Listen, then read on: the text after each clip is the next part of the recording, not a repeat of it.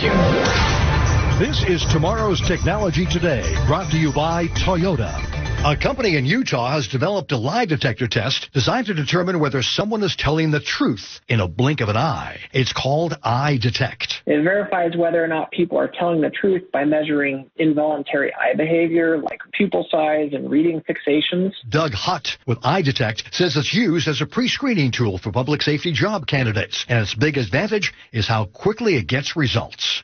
Currently, the hiring process for public safety agencies can take up to a year. Using EyeDetect as a pre-screening tool, because it's so fast, can really help them reduce their hiring time. That's Tomorrow's Technology Today.